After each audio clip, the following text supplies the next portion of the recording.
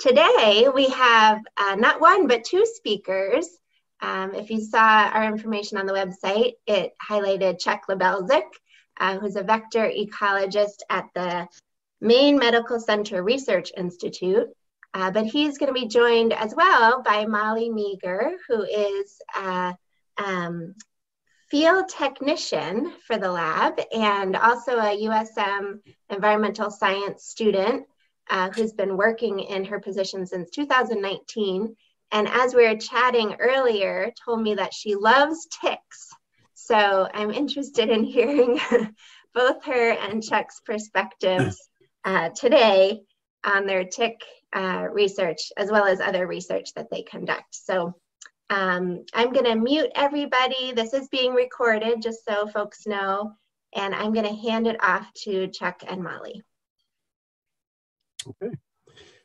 Thanks, Suzanne. I guess we can pull up. Molly's actually is technologically more savvy than I am, apparently. So she's going to be the navigator for the presentation today. But yeah, so our lab at the Maine Medical Center works on vector-borne disease issues, which are issues dealing with ticks and mosquito-borne diseases. We have been using the sites or the different areas of the Wells Reserve going back almost since the founding of the lab, going back to 1990 or so, when we first began doing tick surveillance. And then since 2000, have incorporated mosquito surveillance into our general program since the appearance of West Nile virus in the US. And so it's not uncommon to see us down helping with bird banding, where we're taking birds that are being misnetted and taking the ticks up. And then we also have a longstanding program of doing small mammal work, where we're live capturing a lot of small mammals and looking at tick burdens. So I do want to thank everyone for chiming in today. And so in New England, we actually have 11 to date, 11 tick-borne infections that we consider as human public health or to some extent veterinary health issues. We have 4 major ticks that we regard as vectors of these pathogens. So of course, the black-legged or deer tick, which you can see on that top line on the right, is probably our most important tick from a medical or veterinary perspective. It is the vector of things such as Lyme disease. There is a relapsing fever, Borrelia miyamotoi, babesiosis, which is caused by a parasite, Babesia microti, which is a red blood cell parasite. We have Anaplasma phagocytophilum, and then we have a virus, an encephalitis virus related to Powassan virus called deer tick virus. American dog ticks are probably our most common and abundant tick, however, and these in Maine are not vectors of disease. They certainly are down south and going out towards the Rocky Mountain central parts of the US, but in Maine, they're really just a nuisance species. And they are a nuisance because they appear in a very short season from the end of April through the first half of July. And when they appear in massive numbers for their very short season. This year in particular was particularly horrendous for them, with the numbers of the dog ticks that we're finding during our surveys just off the charts statewide. Lone Star ticks are a tick that is a southern evolved tick, tends to occur naturally from areas of Virginia south down to northern Mexico. So it's very much a warm climate associated tick. However, in recent years, it's been making inroads into New England. A few years ago, it was discovered in outlying areas of southern Connecticut. A couple years later, it was found along the coast of Massachusetts and seems to be making its way increasingly every year a little further north. And so this is a tick that we have found through research that it actually is able to overwinter, at least in our coastal areas, in low numbers, based on some very preliminary data that we have. But it is one that we think will eventually, at some point, make its way into Maine. And it is a vector of several pathogens, including some arboviruses, as well as some bacterial infections that you see listed here. And then finally, a tick that's a little bit more uncommon. It's certainly on the landscape, widely dispersed, but isn't encountered as much by people as the woodchuck tick.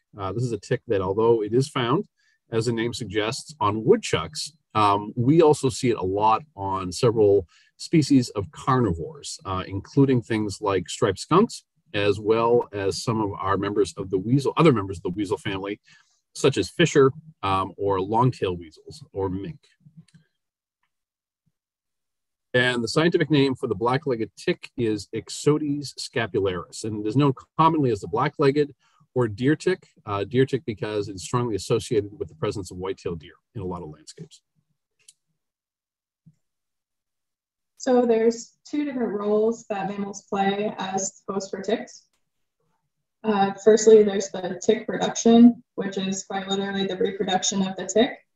The adult female tick acquires a blood meal. She digests that blood and produces eggs.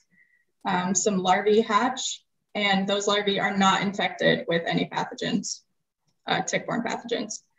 So, but we tend to know that the source of the blood meal is from larger mammals, such as deer, bear, moose, and humans, as we all know. And the adult ticks do not feed on your smaller, mice, shrews, squirrels.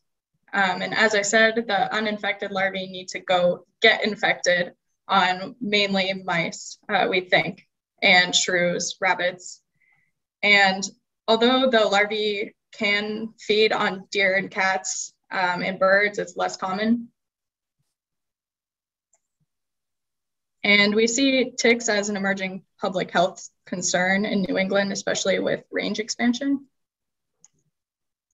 So this is our black-legged tick distribution. I believe these maps are from 1990 to 2009.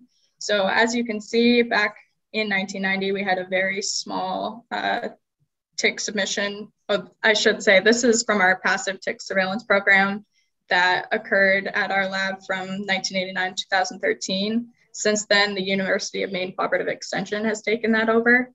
But this is our data here. And up to 2009, you can see they've at least made their way to southern and parts of central Maine as well. And if we looked at a map from today, it'd be even further north. Yeah, and just to throw in one quick item. So with our part of our work is that we work with the state of Maine, the Maine CDC, our state health department, on looking at surveillance, trying to look at data from every county of Maine where ticks and to a lesser extent mosquitoes are present. And in northern Maine, in areas of Aroostook County and in down east Maine, we are seeing areas like Jackman, Presque Isle, Fort Kent, and also some areas around Eastport where the ticks are just getting started. And as many of you know, who go to areas outside in coastal York County, that is not uncommon to be able to go out in the woods, especially in the fall, and encounter quite a few numbers of ticks in a very short period of time if you're in the right habitats. But if we can take an hour of time in Presque Isle or Jackman, we may come up with one single tick for that hour of effort, as a contrast to areas in York, Wells, Scarborough, Freeport, where that same amount of effort will produce sometimes 50, 60, 70. So I think it tells us that we still have some area to go geographically in Maine where those ticks are expanding their ranges. And so those areas down the road, I'm sure we'll see an increase in ticks as time goes by.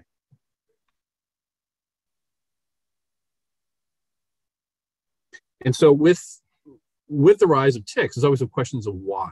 And so if you were to look at the landscape in Maine and other parts of New England 100 years ago, it was all pretty barren.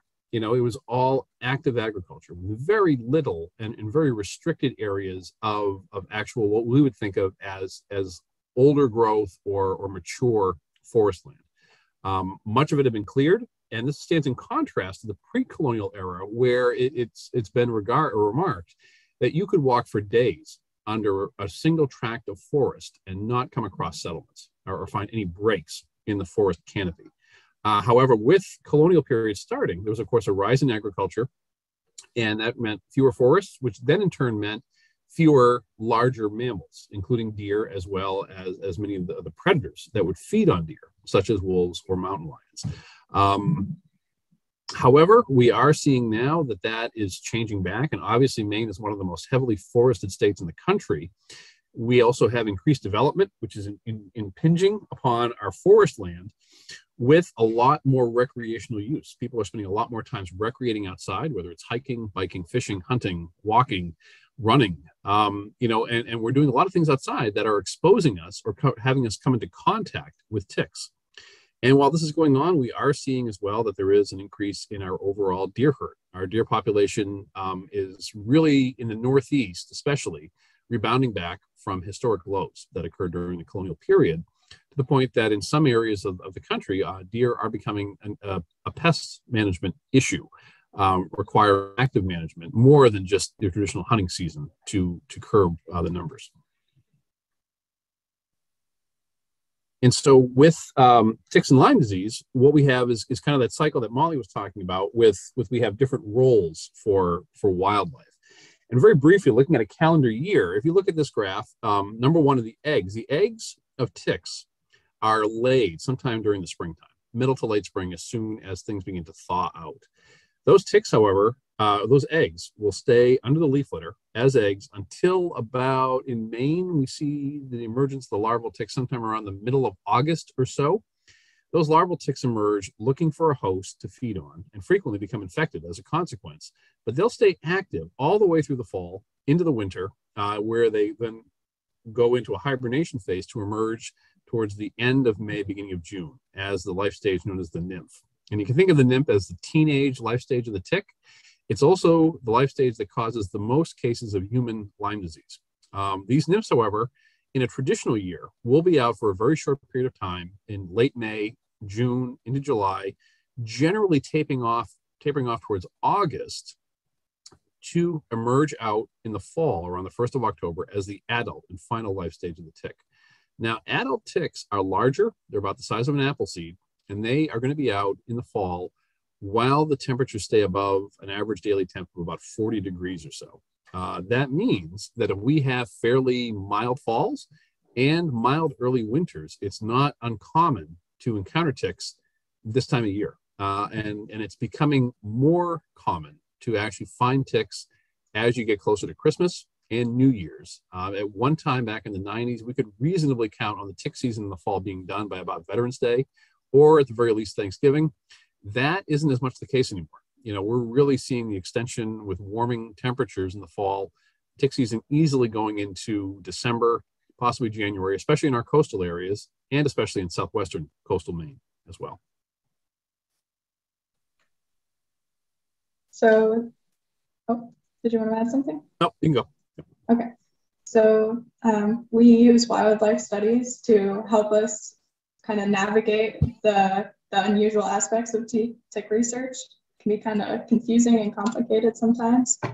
But we do know that white-tailed deer are the dominant reproductive stage host for black-wicked ticks. And like Chuck said, they are abundant in especially Maine. And if any of you are tuning in from southern Maine, you know they're sort of a pest species. And yeah, as you can see here, they kind of overlap. And so each deer can have up to 100 ticks at any given time. And the females on the deer can produce up to 3,000 eggs. So down here, you can see these are what the eggs look like. These are some of the engorged females that might be getting ready to lay some eggs in the near future. And we don't often see infestation this heavy on deer that we sample, but this is something that, you know, could be a possibility. And so some of this work has led us into research that is actually translated into policy and wildlife policy in Maine. And although I promise we are going to get to things like small mammals, this is, you know, deer are part of the equation overall when we're looking at our research. And I bring up the slide because on a study that we worked on, one of the ideas of having the kind of the holy grail for deer research is to look at what is the abundance of deer. You know, how many deer per square mile or per square kilometer do you need to reduce the population of deer to actually see a break in the life cycle of ticks? And to our extent, to address this, we actually looked back in the 90s at various areas along the coast of Maine, where we went out and sampled deer abundance by counting the scat the deer do. And there's a formula that you can do based on the amount of sampling area, where you can translate the amount of deer scat into a rough estimate of deer per square mile or per square kilometer. We then went and did our drag surveys looking for ticks. And we found that when the deer numbers get to be under 10 per square kilometer or around 12 per square mile, the number of ticks actually begins to drop off. And this is research that has been conducted also in areas like Connecticut and Massachusetts, and similar numbers have been found. So that certainly the lower end of the deer population abundance, you can actually have fewer amounts of ticks being on the landscape.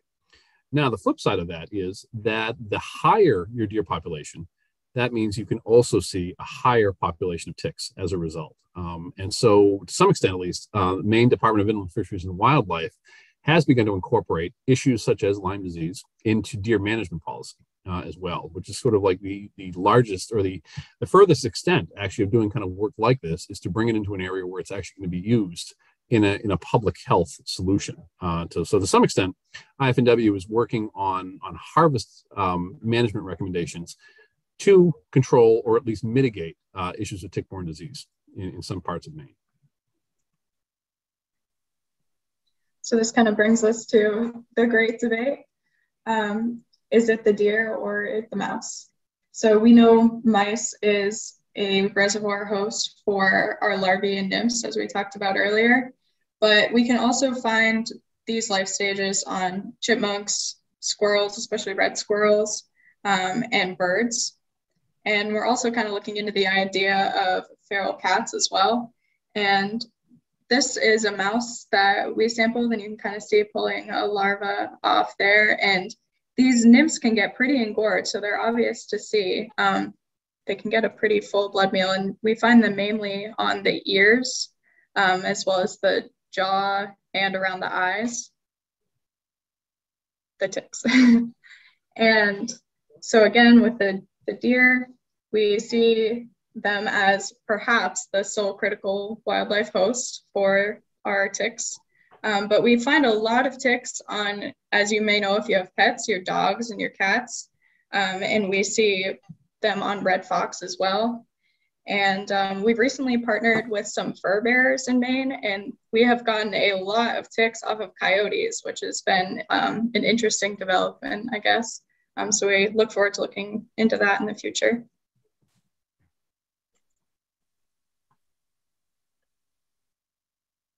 And so a lot of work previously has done work looking at how important deer are to other mammal species. And so when we look at a lot of the early research done in the late 80s, early 90s, especially a lot of this was done in Massachusetts and Connecticut, we do find that even back then, deer were regarded as being much more important than animals like raccoons, opossums, or feral cats. And you can see from this table that the numbers are pretty dramatically different. Certainly the number of ticks per host on an average deer from this study published in 1990 showed close to 40 ticks per deer, where the next highest was the opossum at 1.2 for common medium-sized mammals. And this drops then when you're looking at raccoons into under 1 tick per raccoon, and then a lot lower when you're looking at feral cats. Now, the interesting thing that came up in the last week, as Molly mentioned, we actually are working with some licensed fur trappers this year. One of them reported that even though he's been collecting pelts from raccoons, he's not finding very high tick densities on those animals. And so it raises the question as to why. It could be that they're exceptionally good at grooming the ticks off, which is a possibility. There's been some research to suggest that animals that are much more social, that is, they may exist in herds or in communal settings, in family groups, and there may be some grooming that is conducted across members of a group, may actually help to decrease the amount of ticks on an individual animal. And this may be one of the reasons why, for instance, our moose are so heavily parasitized by another species of tick, the winter tick in northern Maine. Moose are fairly solitary, and so they don't have a lot of communal grooming that goes on among members of the species, unlike white-tailed deer, which actually do groom each other. And so there may be some of that going on that might reduce the tick numbers to some extent. However, a recent paper, to bring it from 1990 to 2021, there was a paper published this year out of Michigan, where they were looking at islands in the Great Lakes in Michigan. And these are islands without white-tailed deer present or white-footed mice present. And remember from what Molly mentioned, that white-footed mice are thought to be our our primary host for subadult or juvenile ticks, and white-tailed deer are our primary host for the reproductive or adult stage of the ticks. And in this study, they found that on islands where there were no deer or white-footed mice, the life cycle of ticks was completed in the presence of chipmunks and coyotes as backup hosts. And so this was really, kind of interesting to us, because it really means that we certainly, even though we talk about deer being important, and as some of you may know, I've been, kind of in the forefront, at least in Maine, of talking about how important deer are. It does mean that we don't know everything we think we know. And even after working in this field for a few years, you realize there are still things to discover and look into. And I think that the study like this shows just how important it is that we need to be inclusive of looking at a lot of other wildlife species. And there probably are other species that are going to be very important in some of these ecological studies going forward.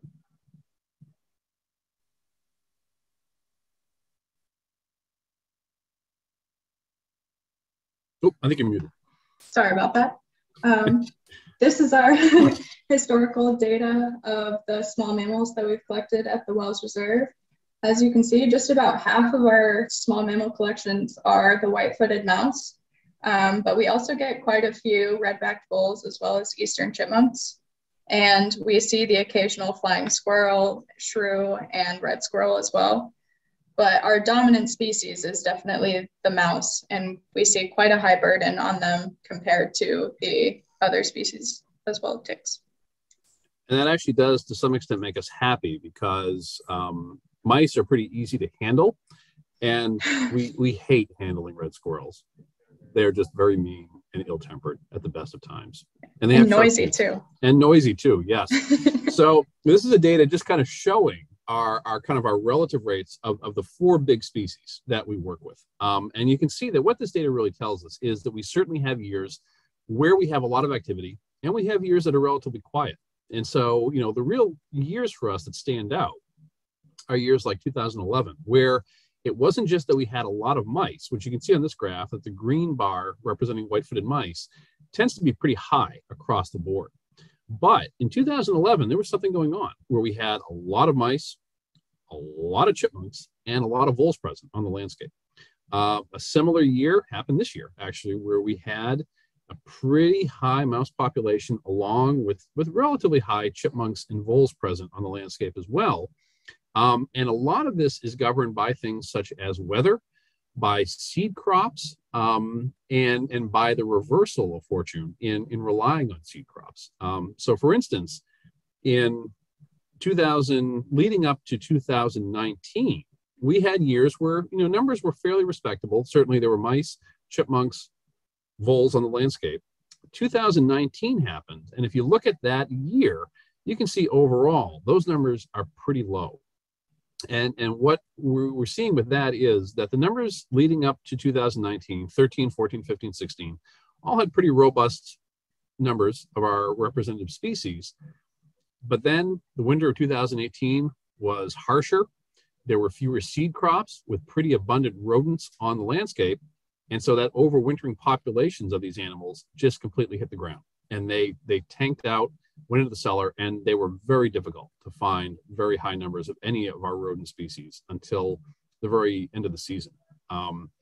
So, I think that we do work on these projects on the one hand because it's important for us to have a handle on what's being found on wildlife, but there's also a big push now for looking at what would be called long-term data. These time series where we can monitor events that are happening on the ground over a large period of time. And some of it could be related to things like climate, but also tying in ideas such as seed crops, looking at masting of oaks, for instance, can also help inform us about long-term changes that are going on the landscape. And so, again, the reason I bring up this slide is that we have a bit of a color change in the graphs.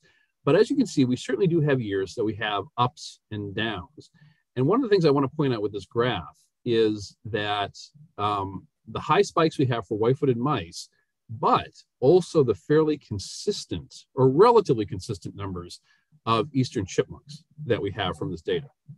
And so what we have noted is that in years when the white-footed mouse population may be lower, there are years when the tick numbers seem to be doing just fine.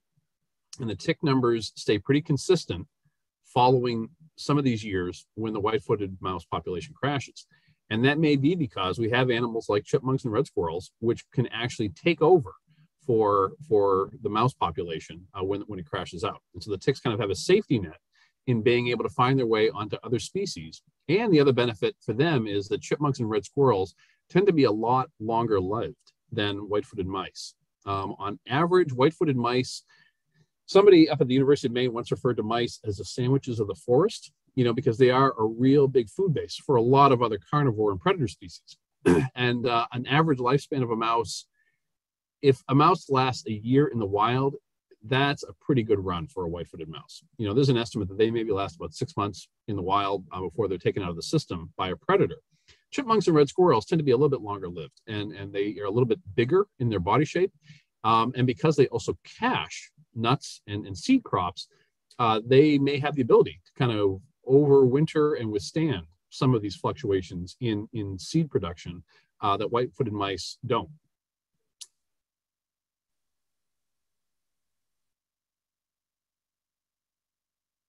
But all of this is not just about mice or chipmunks or white-tailed deer. We are actually able in the last few years to do a lot more work with other animals. And we're going to go over a little bit on some of these. One that's been in the news a lot lately is our only marsupial that occurs in the United States, or at least the northeastern United States, the Virginia opossum. And there's been one study that I'll highlight in a couple of slides from now, talking about how they are the great tick vacuums. But the issue with that one study coming out is that it got a lot of press in the New York Times and was kind of carried to the four winds like gospel. And so opossums made their way into the modern internet as a lot of memes. And a lot of people regarded them as great vacuums and a great way to completely devour your ticks. And admittedly, opossums are kind of cute sometimes. They can be a little ill-tempered, but they're kind of cool otherwise. Yeah, so there's a lot of people out there that we get calls about, that people are always asking about how they can increase their possum numbers to kind of reduce their tick populations. And the study, which was put up by the Carey Institute, really looked at sort of what are called ecological traps. So these are places that ticks will find themselves onto hosts, and those are kind of dead-end hosts. And their study was based on a very small sample size. But the assumption that they made was that ticks with blood meals, so these are ticks that are kind of engorged, end up becoming a meal for the opossums. And so the great quote was that they're net destroyers of ticks. And this is a statement that, again, made itself into the national media and sort of captured a lot of attention about the possibility of possums as a kind of a holy grail to kind of get rid of ticks on the landscape. And when you went on looking on opossum and ticks, you find there's a lot of hits from a lot of publications, some of which are actually just quoting this scientific study, but not really looking into too much depth on the study itself.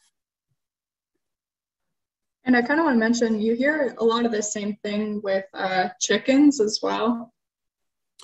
Yeah. Kind of the same idea, I think. Yeah. Yeah. That people think that chickens or possums, if you have a lot of them, are going to reduce your tick population. Two researchers, however, published a paper recently where they actually went in kind of a deep dive on the data for a lot of this. And they actually took a look and thought, are Virginia opossums really these ecological traps that they're made out to be? And so they went and they tried to ground truth through laboratory examination of captured Virginia opossums. And what they found was that by looking at the stomach contents of these Virginia opossums, and this was, again, a very small study based in Illinois, they went through and exhaustively looked for any sign of ticks or tick body parts in the stomach contents. They didn't locate any ticks or tick body parts in the stomach contents of the 32 Virginia opossums that they looked at. And this was conducted, as I said, in Illinois, but in an area that was highly endemic for black-legged ticks and tick-borne disease. So it would be an area that would be comparable to Cumberland or Kennebec County, Maine, in its endemic nature of these tick-borne pathogens. So, stuff was around on the landscape. And so this was kind of a ground truthing of that original study, kind of refuting it to some extent. So I think it speaks to the need for folks to really look into the science behind some of this. And really, especially with our social media presence nowadays, it's very easy for information to be carried across a very large area, without a whole lot of verifying the data that people are presenting. And so a study that we conducted this year, we actually were able to collect Virginia opossums. And these animals right here are not dead. They are anesthetized, so they're unconscious. And we are examining them for tick presence. And you can see that they host deer ticks as well as dog ticks very easily in the springtime. The one thing I will note about the Virginia opossums is that depending where they are, these are even ticks that we pulled from a fairly urban area in Kennebec County, not an area I would have thought of would have been great for ticks, given that it was on a fairly busy road in and around almost an urban development with a lot of human debris in the area. Not what I would have thought of as great deer tick habitat, but certainly they were on the opossums in these areas. And opossums, kind of an anecdotal thing, they actually take 4 times the anesthesia that skunks and raccoons of the same size take in order to knock them down. And as Molly can attest to, we had one opossum that we collected once that we knocked it down. We're looking at it in the back of the truck. And then for those of you that don't know about opossums, they're marsupials. So they have a pouch that they keep their young in. And as this anesthetized female opossum was laying in the back of the truck, a couple of heads popped out of the pouch with a couple of tails. And that meant that I had to drag her around for 8 hours while she recovered in the back of my truck, loaded in a blanket while she came out of her anesthesia. So always exciting. She did just fine though.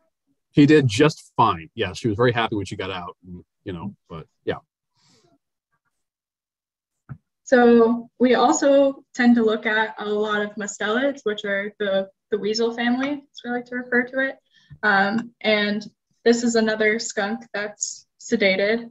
And we see that they're possibly, or they are, a suitable host for Ixodes cookii, which is in the same genus as the black-legged tick, but it's known as the woodchuck tick. It's commonly found in burrows for woodchucks. But we know Ixodes cookii to be a vector of Powassan encephalitis, which is a very serious disease. And this kind of leads us to think about our skunks reservoirs for these diseases, or mustelage in general.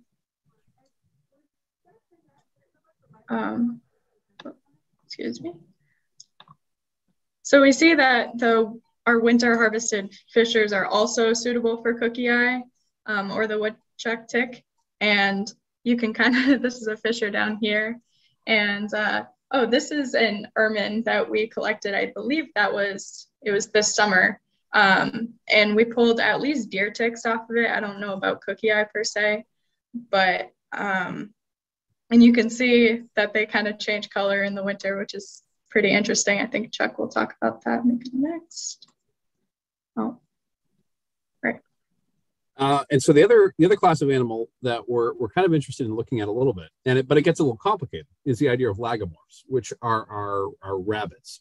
And so Maine actually has only a couple of native species of lagomorphs. The first is the snowshoe hare, and the snowshoe hare is generally not thought to be very important in the life cycle of deer ticks or black-legged ticks, or the cycle of Lyme disease. They tend to be associated a little bit more with more mature conifer habitats. And for instance, in York County, even though we don't see a lot at the reserve itself, there is a site fairly close by in Alfred, Maine, the Massabesic Experimental Forest, which is dominated by a lot of mature hemlock stands that our snowshoe hare populations do pretty well at. The other lagomorph that is sort of in the ether a little bit that we kind of don't really encounter a whole lot, but we worry about encountering, is the New England cottontail. And as many of you know, the New England cottontail is our only rabbit that is native to the area. So it's different from a hare. It's actually a rabbit. But it is a species that is of concern because it is facing steep population declines. And today they believe there's somewhere only around 13,000 New England cottontails left in the northeastern US.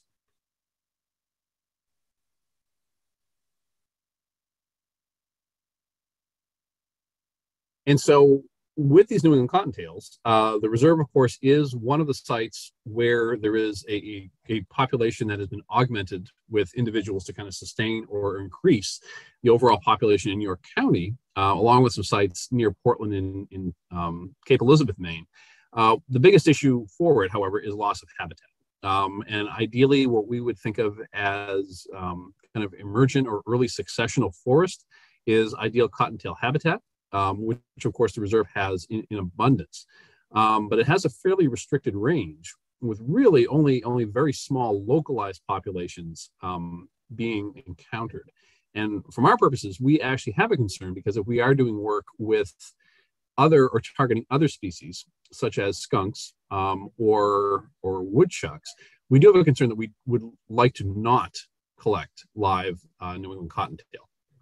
They're apparently fairly sensitive to handling, and they have what would be called capture myopathy fairly quickly. That is, they could succumb to even gentle handling and could possibly die from the stress of an encounter. So we really try our best to not catch New England cottontails if at all possible, even though we are recognizing that they are on the landscape, especially at the reserve. Now, these ticks, though, are these animals, both hares, the snowshoe hare and the New England cottontail probably, have a tick that is a native tick called the rabbit tick. The scientific name is Haemaphysalis leporus palustris. And of course, the name leporus, of course, means rabbit. This tick is common and widespread across the United States. However, as you can see from the slide on the left, it can get to hyperabundant numbers on individual lagomorphs. And although there is not in general a lot of health issues associated with that overabundance, it can cause, especially on the ears, a lot of mottling of the tissue and can have immune responses that result in a lot of the tissue scabbing and crusting over, indicating a loss of fur. Now, usually this animal will recover by the time winter hits. So there's not generally an issue with issues like frostbite, but at least during the summertime, it can be pretty unsightly and I'm sure uncomfortable itself for the animal, even though there's not a lot of long-term impact from these infestations. And so, of course, as Molly mentioned, these are some animals that have changes in color. The snowshoe hare, of course, goes from a morph, where it is a brown pelage in the summertime, to its typical white or grayish phase in the winter. Similar things happen to some of our weasels, especially our short-tail weasel, Mustela erminia, and our long-tail weasel, Mustela frenata, will go to a white morph in the wintertime. And at one time, this was actually an evolutionary advantage because with a lot of dense snow cover, these animals would blend in better into the population. But as you can see from the top photo on the left, this is what happens when climate change happens and we don't have the snow cover that we've traditionally had. Meaning these animals actually show up on the landscape a whole lot easier now and could possibly result in larger incidents of predation from hawks and owls during this time. So some conclusions that we can make is that we can't make too many conclusions. The jury is still out. So there hasn't been enough research done with some of our carnivores that we see, like foxes and coyotes, to say with certainty that they can affect our ticks and tick-borne diseases on the landscape. There tend to be some cryptic species. They're hard to capture or we're unable to capture them. And that can kind of making those connections a little more difficult, but hopefully with future research, we can work on that. And this top picture up here, as we mentioned, we were partnering with some fur bearers. These are some of the ticks that we had just gotten in. And if you can see this vial right here, I believe this was off of a coyote. So this vial is at least halfway full with ticks. So you can see a pretty high burden on, and I think this one was for a red fox. So they definitely are feeding on these animals. It's just a matter of, you know, pulling it all together and kind of connecting this data, I guess. So yeah, some early work with carnivores in the 80s showed the adaptations that these carnivores can have to the human environments. And this can also lead to the appearance of some new ticks that we're always on the look for. Here is the Asian longhorn tick. Excuse me, sorry. I'm getting a little messed up here. But anyways, the real driver that we're looking for is how do these ticks play into the human or veterinary diseases? And like I said, we have some limitations, but hopefully with future research, we can work on that. Yeah, and just a quick an aside. So this new tick that we don't yet have in Maine, the Asian longhorn tick, is one that's gotten some press the last couple of years because it was thought to be imported from Asia, possibly on livestock.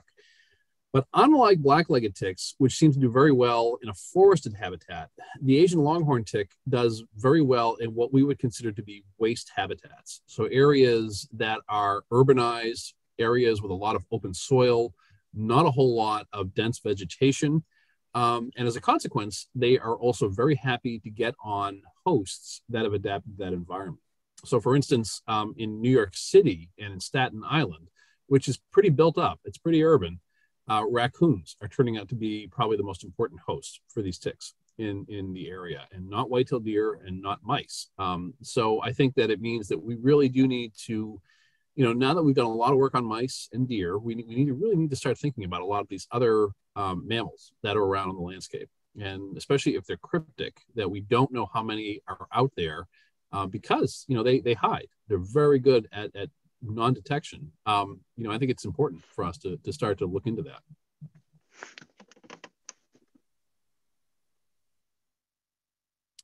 And for us, as exciting as it is and as fun as it is, you know, we have to realize that we're working with these animals, be it the smallest white-footed mice or, you know, the largest, angriest, aggressive fisher snapping its jaws at us. You know, it is a privilege to actually work with these animals. And so as a consequence, we actually have to do quite a bit of training to do that. We work very closely with our IACUC, which is our Institutional Animal Care and Use Committee. And, you know, the IACUCs for agents for organizations are usually a standing committee that is mandated by federal law. So both the USDA and the National Institutes of Health are on board, kind of overseeing animal care and use at a particular institution. Now, although in most cases, this is in regards to laboratory science and laboratory testing or work with animals, it does also come across in the wildlife field as well. And it really, the IACUC is there to really ensure that the animals being worked on are being studied in a very humane and ethical way. And as Chuck was kind of mentioning, we do quite a bit of training to work with these animals. We've both taken, I've taken one chemical immobilization course, and I know Chuck's taken many over the years. And we also have our IACUC training. And as we were talking about the New England cottontails earlier, we try to avoid as best as we can, and I believe we have so far. We don't want to work with endangered species. We'd rather, the animals come first, basically, is what it comes down to. The research is secondary. And I guess I will say the other thing is that, you know, there is a lot of training and care that goes in, especially if we're using chemical immobilization to work with animals. You know, these are animals that may be already stressed when they're captured. And so injecting them with a sedative or a compound that will kind of depress their activity, you know, we do have to keep and monitor them and make sure they don't overheat or in the colder months become hypothermic. And so they are cared for while they're in the field. And we always make sure that the animals are coming out of sedation and are fully mobile before we bring them back to the site of capture as well. So we don't have any accidental issues with them wandering into a road or coming into someone's yard where they may be thought to be diseased or injured. So.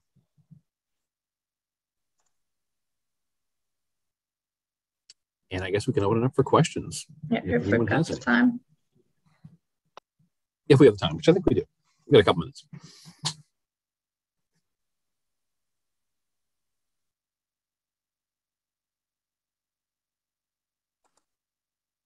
So Molly, why do you love ticks?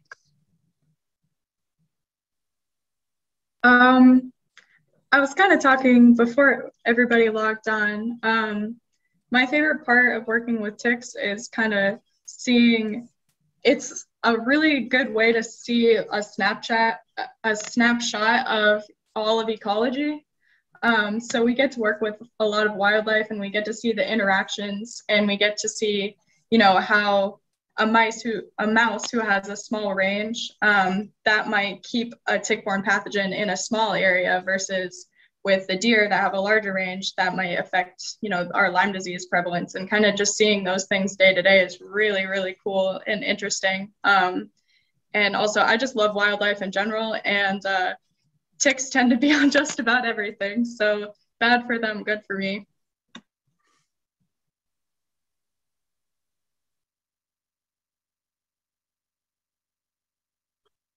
So there's a question that natural sprays work against ticks. So there's some good news and some bad news about that. So the good news is that if applied correctly, they do, natural sprays, aka sprays that are derived from a botanical compound, do work to some extent against black-legged ticks. However, the efficacy is not great. I think a recent study that was published in 2019 or 20 out of the University of Rhode Island took a look at the current state at the time of a lot of natural compounds that were on the market. And when applied at the recommended levels and concentrations, they found that on average, maybe 20 to 30% control of black-legged ticks happened with a lot of these natural compounds. And that's, of course, going across the board. Some, such as a lot of the cedar oils, didn't work at all. While others that were, you know, kind of a rosemary wintergreen based may have had as much as 35 to 40% efficacy. And that is a little bit different than what the state of research was back before 2008. And so those of you that remember the economic downturn that happened in 2008, there actually were several small chemical companies that went out of business at that time. And some of them were actually companies that produced botanical compounds that were not able to be reproduced because of licensing issues. And so the state of the industry back a decade ago for natural products was actually a little bit better than it stands today, actually. So they do work to some extent, but again, not as great as we would hope. And the flip side is that if you're talking about dealing with dog ticks, boy, they're like the uber tick. They can shrug off a lot. And so a lot of the natural compounds just don't even make a dent in the dog tick populations. So.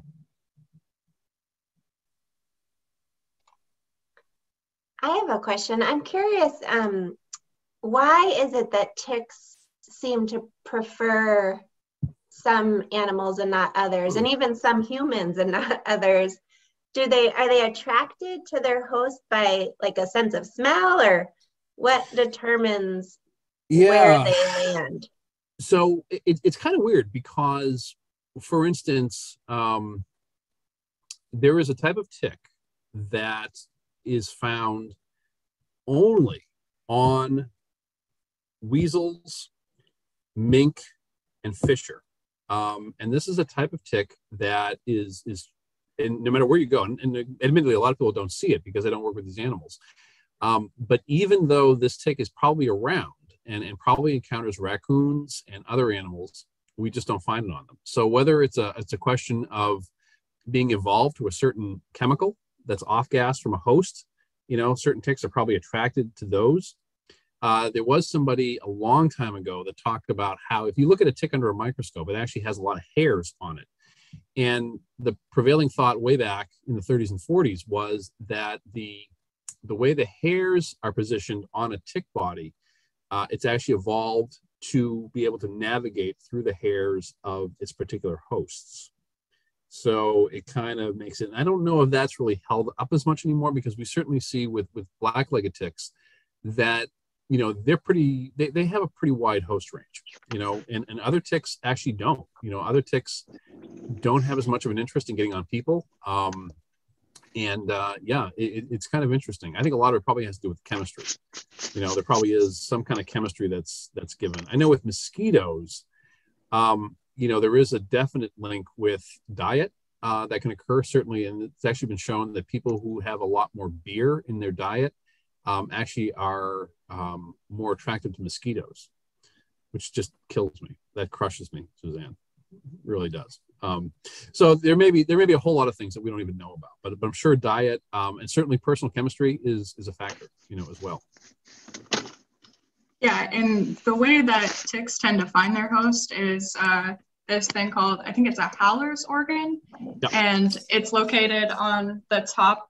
It's the front of their legs. So if you ever see ticks kind of like sticking out their legs, it's something that we call questing when they're looking for a host. And they can use that Howler's organ to detect CO2, temperature, and humidity as well. So that's kind of like how they find their host to begin with. And there's a question about DEET efficacy. So DEET comes in a bunch of different concentrations. So you can get it from, I believe, the lowest is 10% up to 100%. And with a lot of studies that have been conducted, at least against mosquitoes, they have found that when the DEET concentration is at around 28%, that is the most optimal concentration that you need for protection. Anything more than that is just excess.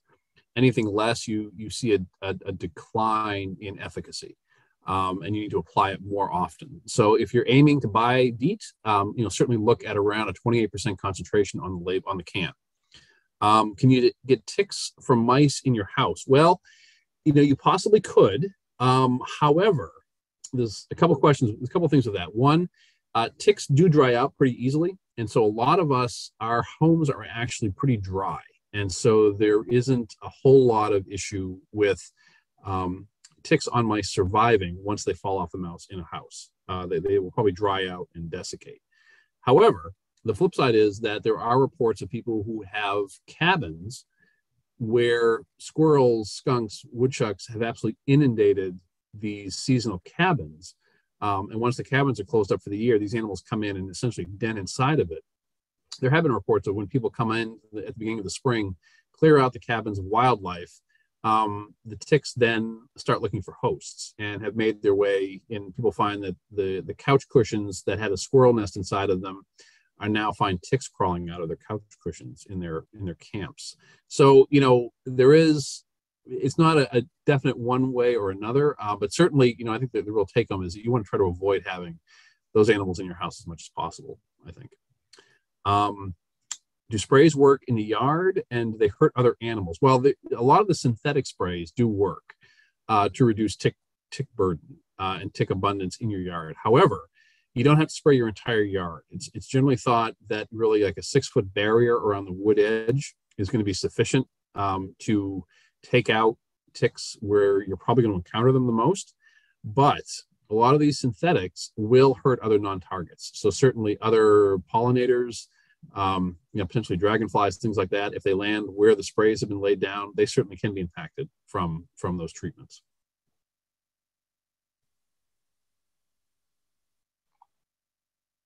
Any other questions? Feel free to unmute yourself or type in the chat. And we didn't show pictures of our fingers after a red squirrel or a weasel sinks their teeth into them. But, there is a potential. I'm actually going to try, Suzanne. Oh, let's see. You cannot share screen. Oh, I see. All right. So, yeah, I was going to try to share the video, which I'm going to try and assume is here. You should have share screen capabilities. Is it telling you don't? Yeah, that's okay. Yeah, we just had the video I was going to mention to you earlier that I can actually send you if you want to put it. You can actually put it up somewhere if you want. But I think I might have sent a copy of it to Lynn as well at one point. The weasel that we encountered down on the boardwalk a few months ago. So here, I'll check. I'll make you a co-host. Maybe that will help. Okay. And Molly and Chuck, while you're doing that, what about turkeys? You didn't mention them. Because they groom each other, do they not pick up ticks? Yeah, the turkey question, So here's the problem we've had with turkeys. We don't have a lot of access to be able to go out and get them live. And the hunting season tends to occur in the fall when the juvenile ticks are not in the landscape. And then in the springtime before the juvenile ticks actually come out. So turkeys are a big question. We don't really know. And there's been a lot of debate back and forth. And I think what we really need to do is we just need to sit down and see if we can examine a few during kind of the peak summer season, June, July, and examine some and just see, because I think it's really one of those species that I would be surprised if they weren't involved. But I don't think the data is there yet to really say one way or another.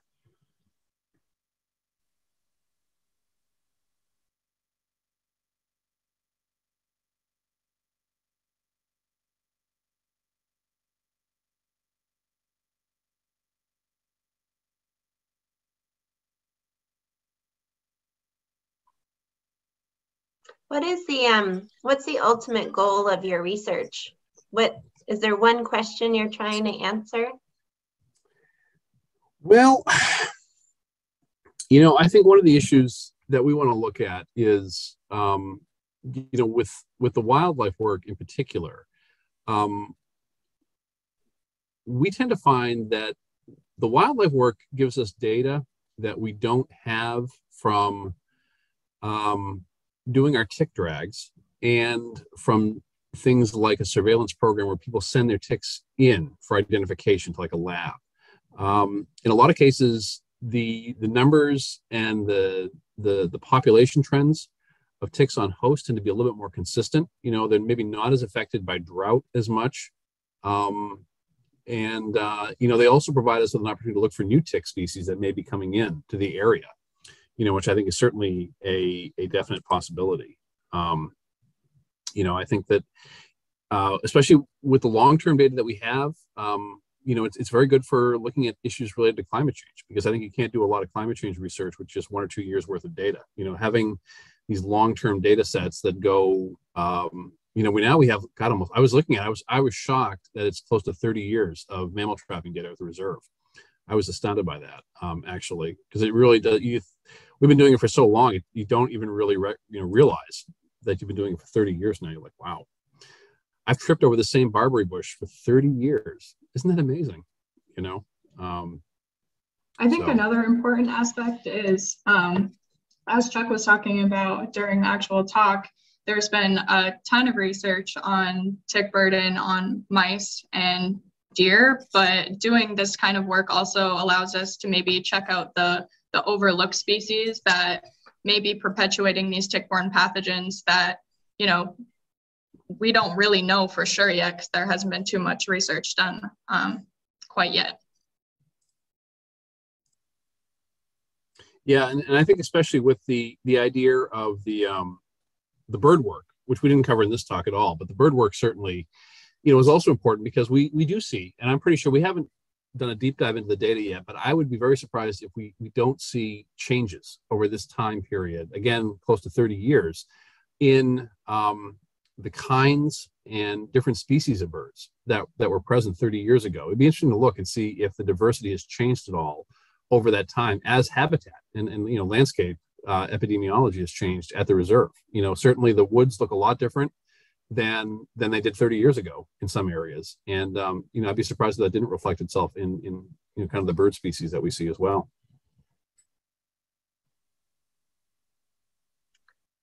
All right, Chuck, were you able to find that video? No, it doesn't seem to want to come through. I guess it's a pretty big file too. It's a video file, so it's got some meat to it. So. Okay. Yeah. Well, it looks like it's a couple minutes after 1, so we'll wrap up. But thank you, Molly and Chuck, for sharing your research with us and your wisdom on ticks and love and enthusiasm for them. Amazing. Thank you. Thanks. All right. Happy holidays, everybody. Yeah, you too. Thanks, guys.